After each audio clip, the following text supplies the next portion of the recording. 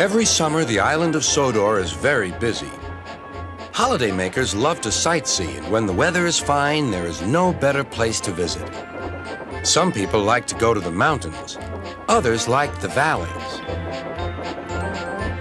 Children love the seaside.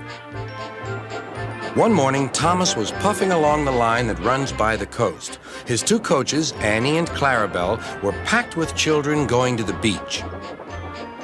Everyone was happy. Percy was taking some freight cars to the harbor. "Hello, Thomas. You look cheerful. I wish I could take children today instead of freight cars." "They're the Vickers Sunday School," explained Thomas. "I'm busy this evening, but the station master says I can ask you to take the children home."